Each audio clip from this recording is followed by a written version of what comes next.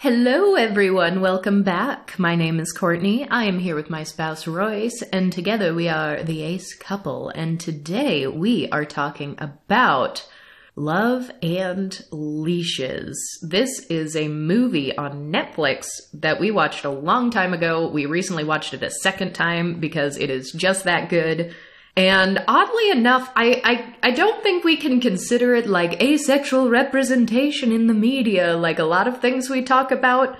But I think we heard from like 3 different aces, like in our friend network, you should watch this movie. We got a few recommendations all at the same time. Yeah. All around the same time. And they were all by aces that we know, we love, we work with, all that good stuff. There is a distinct sexlessness about the movie, despite the fact that it is about kink. there is a pretty sexless character, and I think it may be enough that one could interpret a character in this as ace-coded, but regardless of whether or not, I'm not here to say like, oh, this was great, ace rep. But I think there's something in it that can resonate with a lot of ace people, especially people on the asexual spectrum who are interested in or curious about kink. So yeah, Love and Leashes was released in 2022. It is a South Korean movie billed as a romantic comedy. When I was searching for a few reference points just a minute ago, I saw a headline or two or a title or two that was calling it a Korean 50 Shades of Grey, which no. You know, I haven't watched 50 Shades of Grey. I haven't either. But the impression I get... It seems like the only similarity is that they both involve kink to some degree. See, I have been given the impression by just general discourse, and again, I have not seen this movie, I have not watched this book. I have not read the book either. You haven't read the movie or watched the book? I have neither read the movie nor watched the book. I did join a book club when I moved to Kansas City where the very first book everyone was like, let's read 50 Shades of Grey. And I was like, oh, maybe this book club isn't for me. But general discourse has given me the impression that 50 Shades of Grey is not good kink representation. I know a lot of people in the kink community have been like, this is toxic, this isn't right, this isn't how you do it. I think Love and Leashes is the opposite. I think it actually shows a pretty good, healthy kink dynamic. So, yeah, I don't know where that comparison's coming from. The movie is based off of a manhwa, or comic, webtoon, whatever your word is for that entire genre of media. The literal translation is moral sense. I pretty consistently see that translated to Love and Leashes for both the written material and the movie. I flipped through the first few chapters before I realized that it was over 140 chapters long, and it did seem to not necessarily line up scene by scene, but it did seem very similar to the depictions in the movie. I assume that diverges because I'm pretty sure that movie we watched was not 140 chapters of content. I wouldn't think so. They were long chapters too. There was a lot to it. But from what I could find, the manhwa is complete, and it was completed at least by late 2018. It was hard for me to find an exact runtime. Well, now I'm kind of curious. If I have time, maybe I'll read it at some point, because I want to know if it remains sexless throughout, like the movie did.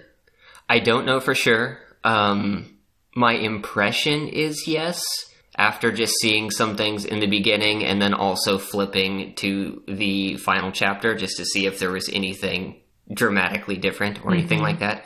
But yeah, that was too much. That was too large of a research topic for an evening before recording. Yeah. And we were going to talk about this like over a year ago when we first watched the movie. But, you know, things happen. So the story revolves around our protagonists, Ji-woo and Ji-hoo, who are co-workers in the same office space. I think the first scene we get there is Ji-hoo being introduced to a new area of the office by their manager. Yeah, he just got a transfer. So Ji-hoo is the man in this budding relationship, and Ji-woo is the woman. But they both have the same last name. They're both Jung, Ji-hoo and Ji-woo. And that is immediately called out all the coworkers are like, oh, this is going to be confusing. Their names sound so alike. And that name similarity is what really sparks their meeting, because not long thereafter, Jihu realizes that a package that has been delivered to work for him has gone to the wrong person and rushes off in a panic to go find it. Which is so good. It's so very good. Because I want to know how often people are having personal packages delivered to their workplace, but also it's a dog collar. He literally ordered a collar for himself, had it delivered to the office he works at for some reason, and it accidentally gets delivered to Jung Ji-woo, and not him, Jung Ji-hoo. And this was not really called attention to in the movie in the first couple chapters of the webcomic that I read through. It did have a little scene of him searching for it, and then right before purchase, there was a line about, I can't have this delivered to my apartment or to my house. It wasn't explained. I don't know if that was a, like... Still living with family, maybe? Or... I got more of the impression of deliveries either couldn't be made to his apartment or couldn't be made as reliably. Gotcha. And he thinks on it and is like, well, just this one time. It'll be fine if I send it to work. Just this once. Yeah, it'll be fine. This doesn't have all the trappings of Kink rom-com setup. What you talking about? I just love... So... Obviously, she opens this package. It's like a dog collar. He comes running in and is like, oh, that's for my dog. And he's trying to make all these flustered excuses. And I think ultimately lands on like, oh, I have a poodle. Or he says a dog that's much smaller than the size of like a grown man's neck. And she's like, that looks too big for that dog. My dog has a really thick neck. It's a really thick neck dog.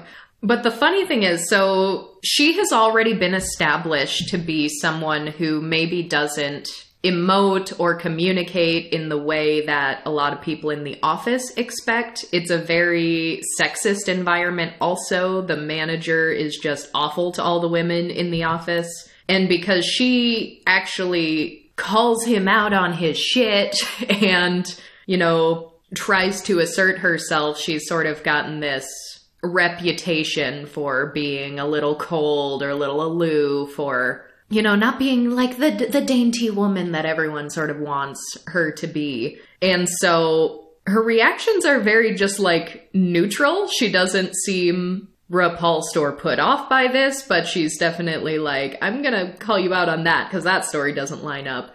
But this like coupon falls out of it that's clearly a picture of a person wearing one of these collars, maybe like lightly tied up, like in definite kink fetish gear. And it's a flyer for a sex shop. Yeah, but it's like 15% off your next purchase or something. And he gets so panicked and he goes to like throw it away. And she just very nonchalantly goes, why would you throw away a coupon? Oh, it's so good.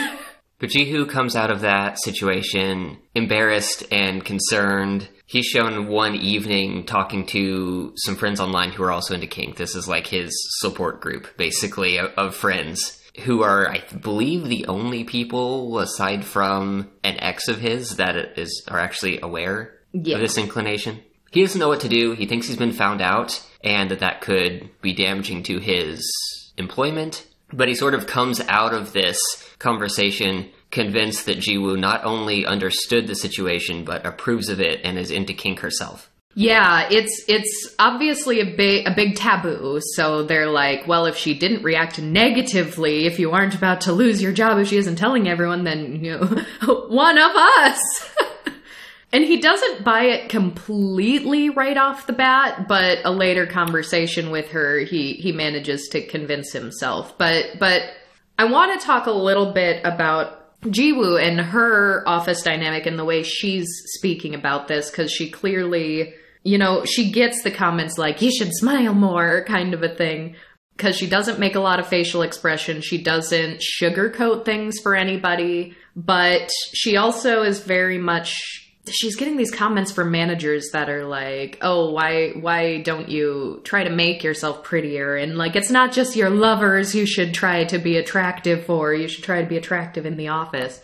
which she's wildly offended to every time. And even though the couple here obviously form a kink relationship, there are still a lot of elements of queerness here. Like the first main conflict in the office is that this manager wants to hire a YouTuber. They do like marketing and PR for a children's TV show, I think. And this YouTuber has like made homophobic comments. So Ju is over here saying like, we shouldn't hire this guy. He said homophobic comments. This is unacceptable. And then there's kind of the element of coming out. Like he's coming out as a kinkster. He shares a story of his ex-girlfriend that he came out to that didn't go over very well. But even before Jiwoo finds this caller and starts talking to him more in depth, he's kind of like, he's the new guy in the office. He's attractive to a lot of the women. So he's kind of, I know, a lot of the women are flirting with him in the office. And so they think he's kind of quite the ladies' man. And we get this conversation with Jiwoo with another coworker who seems to be like her best work friend. Like this is the one she tends to talk to in the office. And her work friend doesn't just ask, oh, are you interested in him? She phrases it as if she's certain she won't be interested. Because she says something like, oh, even a guy like that doesn't interest you, right? And just sort of gives the impression that, like, you're never interested in anyone, and I know this about you. But this guy's also been kind of the first guy in the office to stand up for her when something, like, really sexist is happening. Like, he talks back to the manager. And so she says, like, yeah, he does. I'm interested. And this friend is shocked, flabbergasted, like, really? You're interested? But then she's also saying, like, well, you say you're interested, but you don't even blush. You don't show it at all. You don't go talk to him. And she just says, like, well, why would I? Because it's not like I'm going to do anything about it anyway. And her friend pushes back and is like, do what? What do you mean? How far were you thinking? And so it's very suggestive. Like, what do you mean that? Like, you're not going to do anything? Like, what is anything here? And Jiwoo just sort of looks back at her very coy and is like, nothing like that at all. And so my read on that was like, yeah, I am interested in him, but I can't really give a guy something that guys would traditionally want in a relationship, so I kind of just don't bother. Like, that is my ace reading on it. And it's her just general sort of, I guess, disinterest, aloofness, blunt and directness when she does call someone out in the office that they're discussing after he comes to her, like, the next day. He texts her and is like, I'm so sorry, after she finds this collar. And she's like, well, what are you apologizing for? And I guess she's just sort of trying to connect, like, I kind of get what it's like to be the weird one because I have a tendency to, and she starts talking about how people think she's cold or rude because of the way she talks or the way that she doesn't smile. And as soon as she says, like, yeah, I'm also, you know, I know what it's like to be the outsider. I have a tendency. Then in his head, he starts having like this internal monologue and he's like, a tendency? My friends on the chat room were correct. She is just like us. So he's having this entire different conversation in his head and gets really, really excited and is like, you are one of us. Oh yeah, and then he comes out with all of this with no subtlety. None at all. He straight up is like, will you be my master? And she's like, what? Pardon me? That was not what I was talking about, actually. But she's still pretty cool about it. She's like, it's none of my business. Like, I'm not gonna tell anyone. That's your deal. But she sits and thinks on it for a while. And she gets sort of, I guess, curious about it. Like, she's on a walk at night and she passes a sex shop and she sees some things like whips and starts like, what would that be like, actually? Yeah, we see her sitting on that thought process for a little bit, having not, like, definitively said yes or no to that prior conversation, mostly just being surprised and confused and trying to navigate that. The next conversation they have, I believe, happens after their coworkers had all gone out for dinner and drinks. She finds Jiwoo crying in the parking lot by himself. Can I just say, he is such a precious baby darling. I love him so much. But in this scene, this is where he mentions to Jiwoo that his most recent relationship ended very poorly, and it ended because he told her that he was into kink. Mm-hmm. Now, refresh my memory, Royce, because I remember the dialogue, but I'm trying to, like, I can hear it in my head, but I'm trying to remember how it was pictured visually, because he is crying about this past relationship, but also because he now thinks that Jiwoo is disgusted by him, that he came out. And I can hear the line in my head, but did she actually say, like, I'm disgusted by him, but she was talking about the manager and he misinterpreted and thought it was about him? Or did he just hear that in his mind and she didn't actually say that aloud? Because it's one of those two things. There was a scene in the office before this where their manager was making some sexist comments, and she did say "so disgusting" to him, and that may have been, like, picked up incorrectly, or that may have been picked up incorrectly by Jihoo, because I think there's a couple of scenes where Jihoo is just going around the office and feeling like there is a lot of visibility or pressure on him because he doesn't know if Jiwoo has gone around and told everyone. And so there are a lot of innocuous things being said that he's thinking, like, is that about me? Right. Yeah. So he now has, due to a misunderstanding, an impression that Ji was actually disgusted by him. So he's, like, sobbing behind a car in a parking lot. And he's also drunk because they had gone out as an office after work to some kind of restaurant. And when he shares the story with her that he had this girlfriend, and when he confided in her that he's interested in kink, she was horribly repulsed, called him a pervert, left him, was like, you should have never told me that, you shouldn't tell anybody that, that's disgusting. And Jiwoo pretty nonchalantly just was sort of like, well, that's not very nice of her. I don't remember what the exact line is, but she definitely condemns that, like, what a terrible thing to do. Like, she shouldn't make you feel that way. She also pretty bluntly calls him a crybaby, and also... Oh my gosh. He is, and I love that about him. And also in this discussion is like, I don't really think you're a pervert. Well, maybe you are a pervert, but why does that matter? Yeah, and like, aren't we all a little bit or something? At the end of that, Jihoo again asks Jiwoo if she will be his master. And in this case, she overtly says no. And the two of them separate for the night. Jihoo walks home drunk. Yes. But the next day at the office, Jiwoo pulls him aside. Well, because she's been Googling over the course of the night, or whatever the South Korean version of Googling is. She's been looking some things up, yes. She pulls him aside at work, which, not a great idea, but sits him down in a locked office room and sets expectations. Yeah, she just pulls out a blindfold and is like, put this on.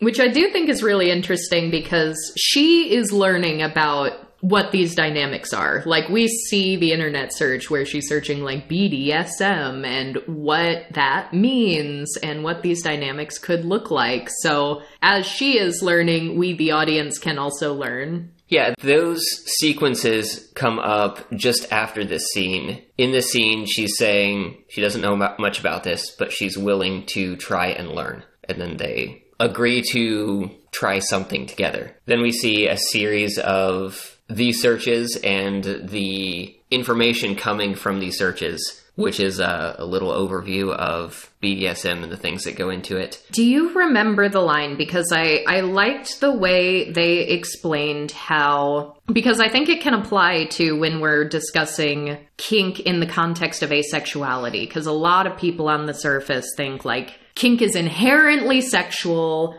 and so how could an asexual person be interested in kink? But throughout her searches, it explains that, you know, the dynamic between a dominant and submissive relationship is more psychological. It's about the psychological power balance.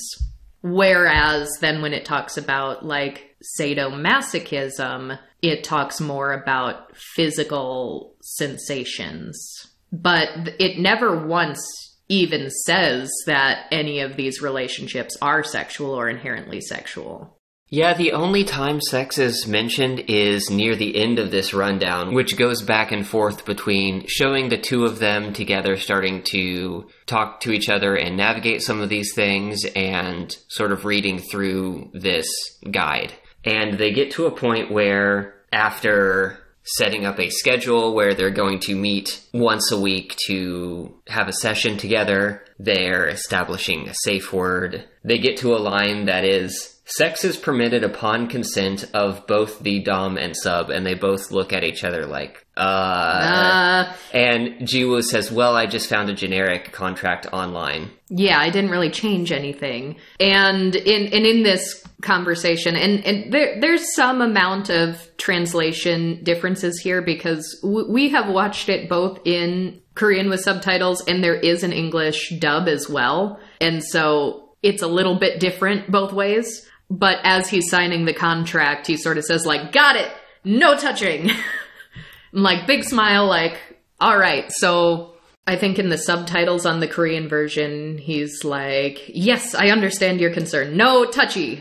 I have zero naughty desire for you." Because while she's also, doing her searches and learning about this, not only does she learn, like, this doesn't have to be a sexual relationship, it's not always a sexual relationship, but she also finds, like, a kink educator. I get the impression it's basically like a YouTuber, someone making these videos with a mask, sort of saying, like, it doesn't even need to be a romantic relationship, and in fact, kind of recommending that it's not a romantic relationship because the dom-sub dynamic can be really difficult to navigate in a romantic relationship because they sort of say, like, in a romantic relationship, you're striving for equality. In a dom-sub relationship, there is a specific intentional power dynamic, and that can be really difficult if you're mixing the two. Obviously, that can happen and does happen all the time. There are healthy ways to do it and unhealthy ways, but that's how she's learning all this. And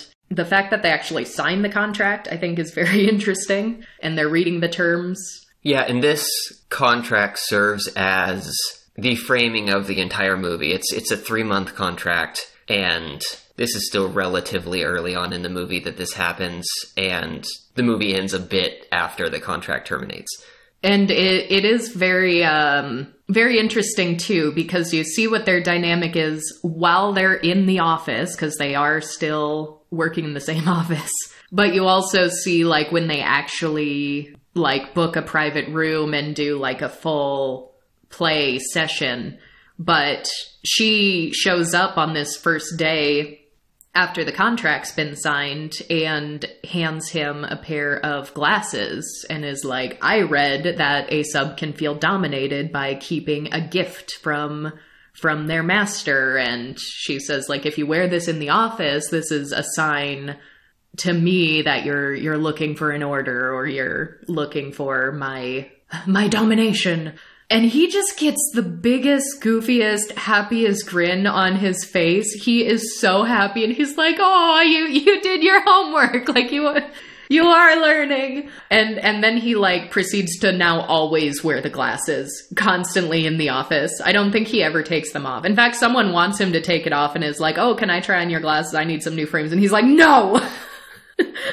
So you see these little subtle things where they can still have this DS dynamic while still trying to maintain an air of professionalism and not do anything obvious to the people around them. But I think the really important thing to hammer home here is that this is the psychological component, because there isn't even anything physical about what they're doing in the office. They've got a dynamic they've agreed to, and a lot of people just assume that the only reason why someone would want this dynamic is for sexual gratification. But I think in the context of this movie, especially with Jiwoo, the one who didn't really come to this curiosity of her own volition, she just sort of got exposed to it and then started thinking about it. She has repeatedly expressed that she's not in it for touching or sexual things, but we see her in this office where people are sexist and horrible to her and don't listen to her even when she's right and has these good ideas. So we're sort of able to see how it can be very cathartic for her to now be the boss, no questions asked, you will listen to me, and she can sort of have this safe space to come into her power. So there's a psychological component that I read this particular movie as a catharsis, at least early on or in a couple of specific scenes. Yeah, and we see her lean into or grow into that role a bit through a few different scenes. The first session takes place in a hotel. Which is so funny, because I laughed so hard at this scene. And mind you, I have stated many times before, I am very much sex repulsed. I'm very curious about kink. I find kink interesting. I find the dynamics fascinating. So I thought for a framing of a rom-com, this is really, really up my alley. But I think the closest thing to an actual sex scene we have is the people in the next room. It's not even them. We just hear sex noises and we don't see it. But she, like, puts him in this dog collar and, like, starts treating him like a dog, like putting him on a leash, telling him to sit. She pulls out some, like, dog treats and feeds it to him out of her hand. And then you just hear these really loud sex noises in the next room. And you start to see her get visibly uncomfortable. Like, her facial expression starts changing a little bit and getting, I viewed it as discomfort at least. With these sex noises happening. And the tension sort of builds. I get the impression that he, down on his knees on a collar, acting like a dog, starts sensing this tension. And he just starts going crazy, just barking like an angry dog who's like someone just knocked at the door and this dog is a barker. He just starts barking, jumping up and down, trying to run toward the wall where he's hearing the sound. And so now she's panicking and she's pulling on the leash and she's like, no, sit. And I don't know. It was very funny. I liked it a lot. And then people in the next room are like, hey, shut your dog up. And so we see that one didn't go over like super well because they kind of end the night feeling very awkward and having a very quick like, goodbye. And so she's like, oh, I messed up. I don't have enough experience as a dom. And he's like, oh, she's uncomfortable. She's never going to want a dom again. And so he kind of says like, well, let me plan the next one. And so he gets her a pair of red high heels and it basically asks her to step on him with them. And so that was his idea that he pre-planned. And that goes a little bit better, a little bit smoother. And between these actual scenes that we see where they're trying new things, they're starting to escalate a little bit. Because from there we see her actually go into the sex shop at one point, which before she wouldn't. She'd just look from outside the window out of curiosity, and she gets a candle to start doing like temperature play to melt wax on his back. So we see this escalation, but we're also getting more of their personal dynamic, and he shares more about what went wrong when he came out to his girlfriend as being interested in kink. And the line that she says, because he explains that being submissive makes him feel alive. So that also sounds like a catharsis to him, even though we don't necessarily get as much about his sort of place in the world, in the office, in his family, where this might lead him to be interested in that. He doesn't even need that. There might not even be a reason. We sort of see a reason with her, like she's being held down at work, people aren't listening to her, so now she gets to be the boss, and that's cathartic. No one necessarily needs a reason. It could just be an interest that has happened for who knows why, and that's totally fine. But she says to him, I don't get it. If it makes your partner feel more alive, why can't you just do it for them? So that's very much where she is mentally. Like, why would you call someone a pervert for liking this thing? If it makes them happy and you love this person, what's the big deal? Just do it for them. They like it. But the more now that they do these sessions, which are at least once a week for 3 months, she starts to do more specific searches because she's kind of seeing like, wow, I can't believe the things that we're doing, but I also can't forget about them. And the more I start to enjoy playing with him, the more I wonder what we are outside of this DNS dynamic. And she sort of questions, like, is it normal to play this rough without it leading to sex? Because by this point, we're seeing the escalation, and now she is actually whipping him on the back, and he is getting, like, bloody lashes that she's cleaning up after the fact. And now she's like, I am enjoying this, but is this normal? Like, I thought the natural conclusion to this would be sex, and it isn't sex. So what is this? So she's doing these searches, and she has someone on a forum when she asks, who basically says, I can't tell you what's normal and what's not. There are many couples who do have consensual sex, but it's totally on a case-by-case basis. And then leaves her with, what is it that you want? That's what you should be asking. And does that lead into the big office scene between the two of them? Oh, the office scene was also great. This was... Oh, it's so good. One of the more prominent, if not the prominent, session between the two of them. It is after hours at the office. Spontaneous. They at least think no one else is there. Someone walks in right near the end and they almost get caught. Yeah, well, she has at work this new intern who is very incompetent. He is bad at his job. He is making her life so much harder. She's constantly needing to repeat herself. He's not learning. And Jihu gets a little bit jealous that she's constantly bossing this other guy around in the office. Yeah. And so, like, at first, he kind of tries the approach of, like, I'm going to try to make her life easier. So he goes to the intern and is like, you know, I can give you some extra help. You can come to me. And the intern's like, no, it's fine. And so he's like, well, if I can't make this guy better at his job and I can't make her life easier, she's still just bossing him around. So he comes to her and is basically like, you're acting like his master.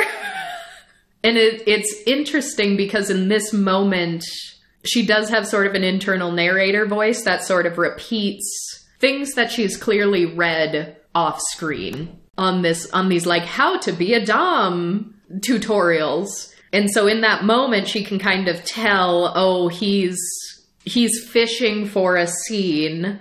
And so she sort of recites, like, being able to improvise a scene is the duty of a good dominant. And so she grabs some, like, duct tape from a drawer and, like, tapes up his hands and first tells him, like, take off your belt. And while he's tied up with this duct tape, she starts using the belt to whip, like, the table right next to him, but not him. And he's sort of asking, like, more. He's like, hit me for real? And he's like, I shouldn't have done that. I shouldn't have questioned you. And as they're sort of hinting at, he's sort of hinting at what he wants. He's sort of pushing her to go a little further. She has this sort of moment of realization where this isn't necessarily so much he's jealous of this intern, but he wants to role play being this intern. Like, he wants to be the incompetent employee who can't do anything right, and he wants her as the boss to just let loose and lay into him. And once she sort of understands this, oh my goodness, the pure joy that you see on this guy's face and the pure, like, tension and relief I feel on behalf of this woman who's constantly frustrated at work, it's palpable. Because once she realizes this, she starts basically yelling at him for things that she would like to yell at everyone else about. She looks over at the broken coffee pot and is like, what is wrong with you? You can't even fix a coffee pot. And she grabs him by the tie and pulls him over to the intern's desk and, like, throws him down on it and is like, why do you keep sending everything in a group email? Like, this is... Just learn how to send emails. How many times do I have to teach you? And he's like, if you could just teach me one more time. And she's like, no, I shouldn't have to. And so they get really into it. And this intern, it turns out, has started, like, recording everything because he cannot remember a single damn thing he has ever taught. And she kind of alludes to this. She's like, why do you have to record everything? Why can't you just memorize it? Why can't you learn things the first time? But then she grabs him by the tie and pulls him over to the manager's desk. The guy who is like the biggest sexist jerk in this entire office. And she starts insulting him, saying like, you've got a small dick. She grabs this like obnoxious back scratcher that he's constantly using. And she's like, gets on the desk and she's pointing it at him. And she ends up like snapping it over her knee too. She breaks it right in front of him. They get so into it. And they're wreaking havoc on this office is what they're doing. She's complaining about the copy machine. She's throwing papers everywhere. And he's just got the biggest, goofiest smile on his face the whole time. Like he is having the time of his life. And he asks her to curse at him. She's like, curse at me, swear at me. And at one point, at least in the English subtitles on the Korean version, she's like at the height of her screaming and cursing at him. She's like, you're such a shithead. And he pumps his fists in the air, grinning from ear to ear and just repeats, shithead. Like he loves it. It's so good. But yeah, like you said, they almost get caught. Like security comes in at the end and is like, hello, is someone still in here? So they are like hiding under the desk. And then it shows them running out to the parking lot later, and they're just like giggling, like they just had the best time of their life, and they get out of there real fast. And even though we've watched this movie twice, I think I've watched this scene multiple times, because I think the first time we watched it, we were like, we're gonna have to watch that scene again. Yeah, I think you watched it a second time to catch everything the first time we watched it. And it's then so joyful. This time you wanted to see the translation differences. Yeah. Between the dub and the sub. Yeah. It's just pure joy. And I just like the actors in this so much. They play the roles so well. And there's something about it where in a typical romance story, the thrill of the romance itself is rarely enough for me to care or be interested in it at all.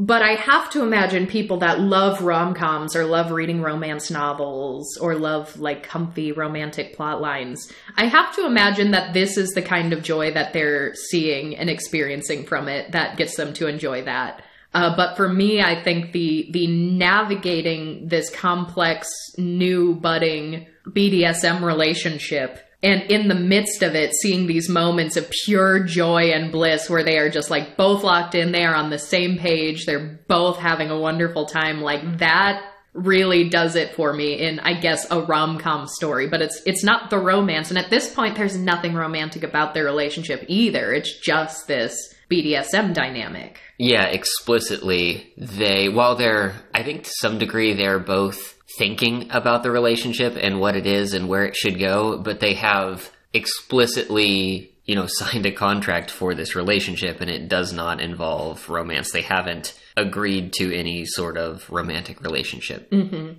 But she does start thinking that this might be something that she wants, that she might want to date him. And so she takes him out in public one day and puts them both in handcuffs and is like, you have to stand next to me the entire time we're out. Yeah, this is at an arboretum. And Jiho's a bit uncomfortable about this. His whole thing this entire time has been getting found out, or what public perception is of all of this.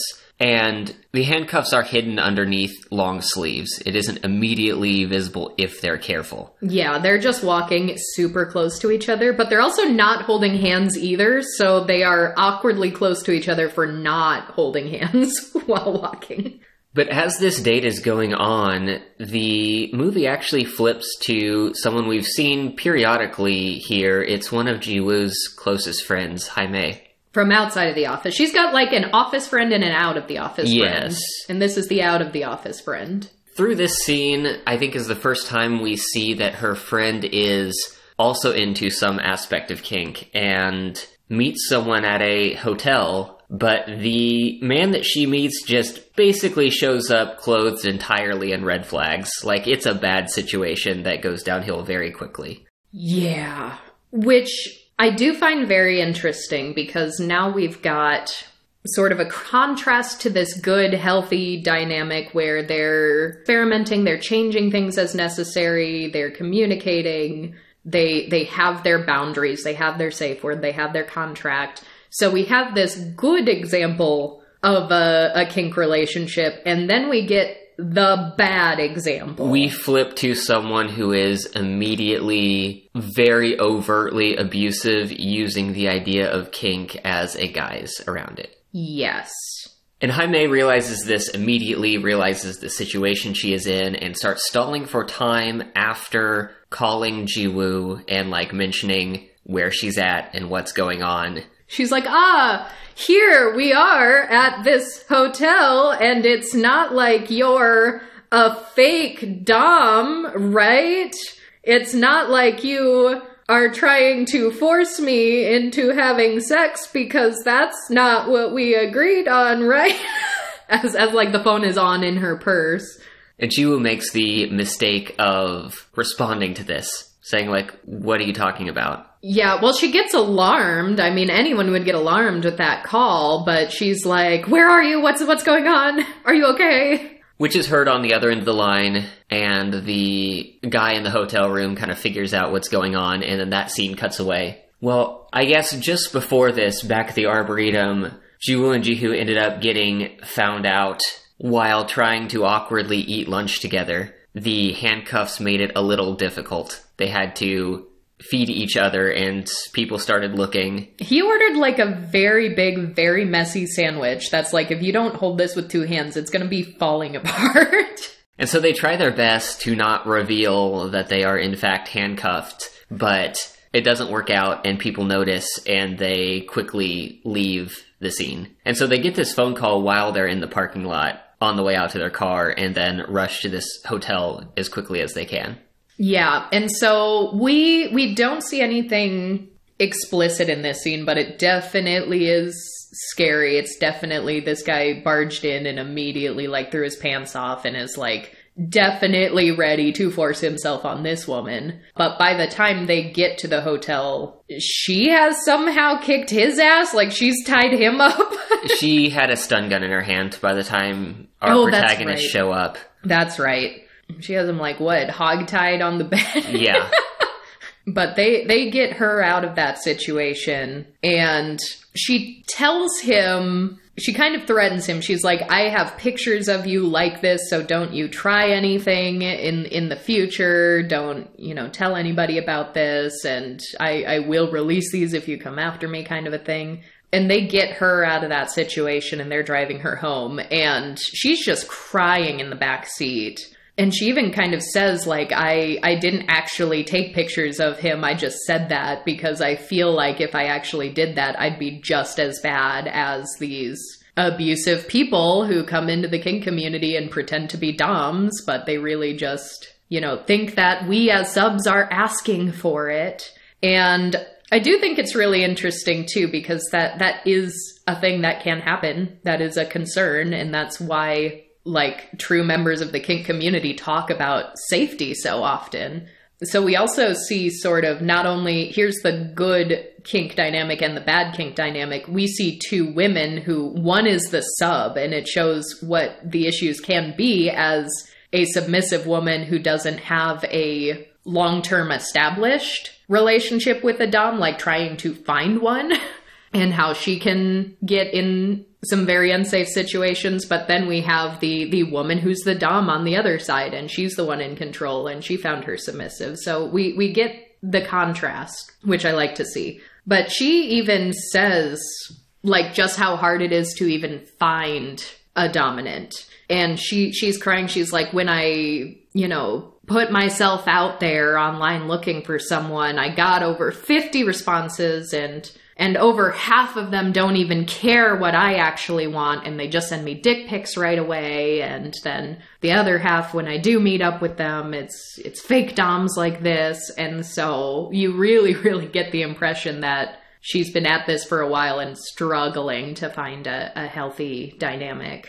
And I say fake doms because that's also what they said in the movie. That's how they translated it anyway. Even Jihu, who's driving the car, driving the both of them at this point, says, like, I hear there are a lot of fake doms who just want to have sex right away. So that's another very clear, kink is not inherently about sex. If you want to be a dom just because you want to have sex with someone, you're probably not actually a dom in the way that is socially accepted by this community. But what's more, we can also and should also separate out the romantic component of it here. Because then Jiwoo, hearing like, oh, I hear fake doms just want to have sex. And even though sex is not a thing she has expressed any interest in, she did just actually ask him out today. While they were handcuffed, she's like, I think we should go out. And she even says, like, yeah, let's date. That's in order. And then he's like, I don't actually think we should do that. And so she's now feeling guilty because she asked him out romantically. She straight up says, I'm just like those fake doms that just want to have sex. And she's questioning herself. And of course, now she knows her friend is also into BDSM, so they are now openly talking about this, whereas they were not before any of this. And at some point in there, we get these little drops of flashbacks to Jiho's past relationship. And we get another one of them at some point in here, where it is like the moment where he told her.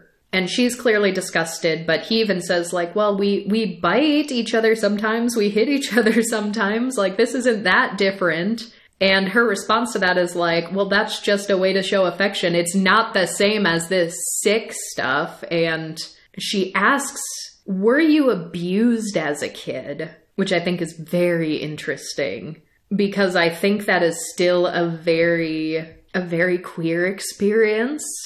Like, someone thinks this is out of the ordinary, this is abnormal, this is not how a normal brain should work. Therefore, there must be a reason why you are the way you are. And they jump to the worst possible conclusion. How often do aces hear that, or arrows hear that? Like, were you abused as a kid? Yeah, that's pretty widespread, where I guess really anything that is seen as deviant, whether it is orientation or gender identity or, something else that is not seen as, quote unquote normal in society, it's immediately pathologized. And one of the things that people jump to very quickly is something traumatic in childhood, which, thanks last several decades of pseudoscientific psychology research. Thanks! But this questioning of their relationship is what brings us to the next plot sequence in the movie. Jiwoo and Jiho's contract is coming up on its end date, and they schedule their last session at Jiho's home. And it shows them getting ready, and I believe that the sort of impression at this point is that they are going to run through their contract, and then that's the end of it. Jiho had said no to a romantic relationship, but that has been on their mind recently. But Jiho's ex, Hana, shows up at his apartment just before Jiwoo gets there. And she sucks. She really does. I'm not fond of her. There's not a whole lot to this. It just shows how some of the abusive end of their relationship has continued because they've stayed in contact to some degree. But after they talk a little bit, she just stares at him and smashes some of the food plates and glasses that he had prepared for Jiwoo and then walks out. But then that also does have Jiwoo questioning, because she sees the ex leaving, like they cross paths in the hallway. And so a combination of seeing her and also getting turned down for dating romantically recently, she's kind of under the impression like, wait, are you two back together? Which I think is probably a little bit jealousy, but also a lot of concern for him because she knows how much that ex sucks. But they go in, they talk briefly, they start what is supposed to be their final session, and there's a line in there somewhere that's like, since this is our final play, let's have no regrets tonight. But they don't get very far into the session. Jiho starts kissing Jiwoo, and she tells him to stop and pulls away. Yeah, she, pushes him off and is like, I don't think I can do this. Very ace-coded, do you agree? I think that fits. I think this was also just a very complex situation, and this is behavior unlike what we've seen in all of their sessions so far. So it was very abrupt. They hadn't talked about this. Mm-hmm. It's really just the repetition of these inklings. Like, she has a friend who's like, you're not interested in anybody, and also like, what wouldn't you do? And she's like, nothing like that, like very suggestive, I'm not gonna do that. And then reiterating her search, like, is it normal that we're doing this and not having sex? And someone asks, like, what is it that you want? And she doesn't show any interest in further sex, and then pushing him off when they're making out. It's really just the repetition of her disinterest in sex that appeals to me, because it's relatable. It's not just a one-time scene. We get little nuggets of it throughout. And in the moments after that, Jihu mentions basically the emotional baggage or trauma from this ex, and mentions that he is afraid of getting too close and getting burned. And the two of them go their separate ways after that. So a bit of time passes. At this point, our protagonist's contract has ended, and they're both shown to be a bit unhappy with their current situation, trying to figure out what to do at this point. Back at work, though, a group email comes out that has an audio recording. That damn intern! And of course, this gets replied in a group chat, not sent to one person. Everyone is aware of it. I think he was trying to just send it to her, right? Like, I honestly don't know. I thought the text of it was like, oh, you better be careful, people might not understand or something. But then it got sent out to everyone. Because that intern had basically picked up a recording from, like, some device he'd purchased because he couldn't remember any instructions. So he was just recording a bunch of stuff. So that night when they were tearing apart the office, he had a recording of it. Yeah, it was a pin. It was a recording pin, and he accidentally left it on all night. So surprise, whole office knows now. They get called into, like, disciplinary hearings, and of course this really sexist, bro-y kind of office culture that they've already established here. There are a lot of suggestive comments, like, especially directed at her. There were a lot of, like, oh, this must be how she behaves at night, and talking about how it was some sort of sexual thing, and asking about the nature of their relationship, and is this romantic, is this sexual, and kind of just assuming that it was at least sexual. Yeah, the whole meeting was inappropriate. Very and it inappropriate. Put both of them on edge, not really knowing how to respond to this. Yeah, and I mean, technically they shouldn't have done that in the office. It was after hours with just the two of them. And they did destroy a bunch of things, which they had to leave so quickly that they didn't clean up. Yeah. So someone had to clean all that up. And I think they even, like, bought a new back scratcher for the guy that really sucked because they broke that. But, you know, there are protagonists, and that was a really fun scene, and I liked watching it. So to me, it pales into comparison to how wildly inappropriate all these comments they started getting after was. But yeah, during this meeting, Jihu stands up for Jiwoo in the midst of all of these comments, and after the meeting, the two of them are talking and start talking about the nature of their relationship again, while wondering if they're both going to get fired for all of that. They decide to renew their contract.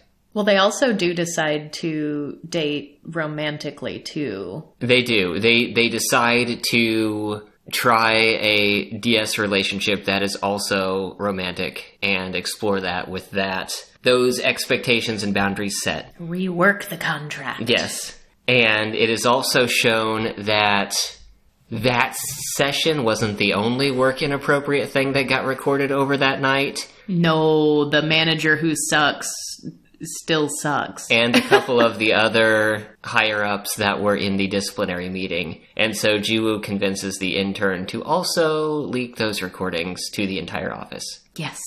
Which, didn't we also end up seeing that the intern was, like, one of the people on this anonymous forum? I think there was a scene of him later, because he was already going to quit anyway, and he wasn't going to get a full-time job here.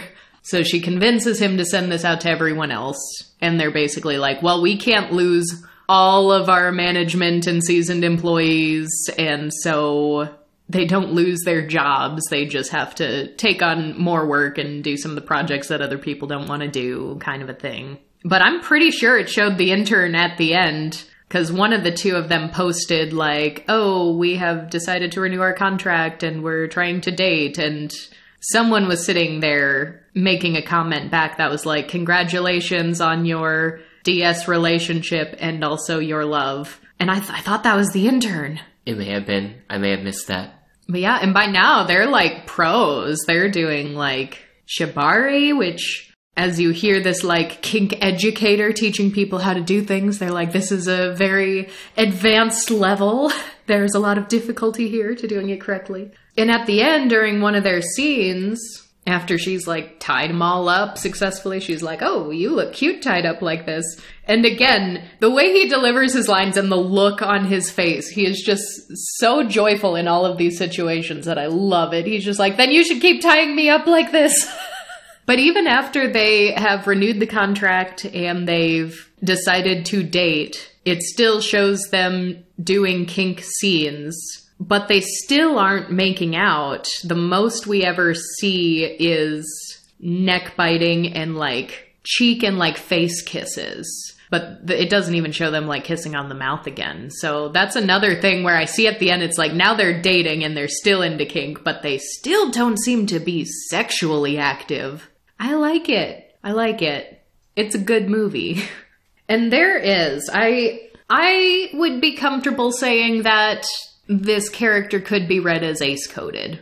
I'm very adamant that you either need to say the word asexual or make it abundantly clear that this attraction does not exist on at least a couple of different occasions before I'd actually say, like, this is ace rep, but I can unequivocally say that there is something that appeals to and resonates with a lot of aces, because I seriously think we heard about this from at least three different ace friends before we ever watched it ourselves. That was like recommended to us preemptively.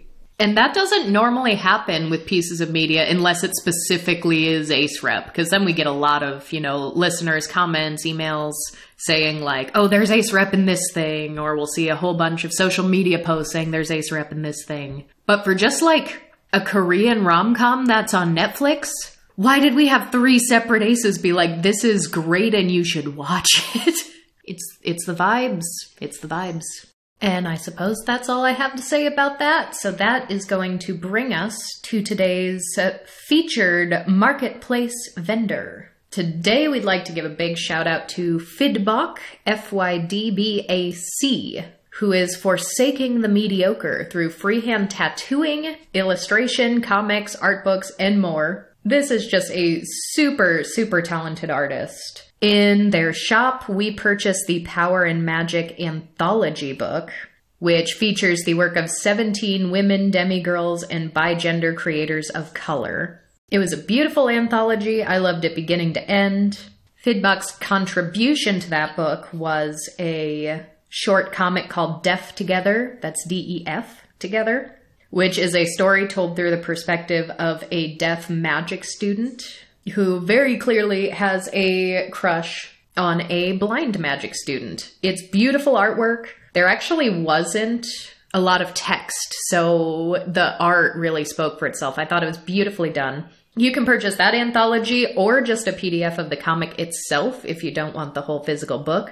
But there are so many other things here in the shop. There are books, there are t-shirts, stickers. There's a Redbubble that even has like some Ace Pride or General Pride merch, like a sticker that says Tattoo Lover but has the Ace Pride colors. And of course, if we have any tattoo lovers out there, I think it's so cool that she is a tattoo artist, an ace tattoo artist, and aro and non-binary for that matter. I will say for anyone popping over to the website, because of course all links to the shop, social media, everything that we have on this vendor, it'll be in the show notes as per the usual.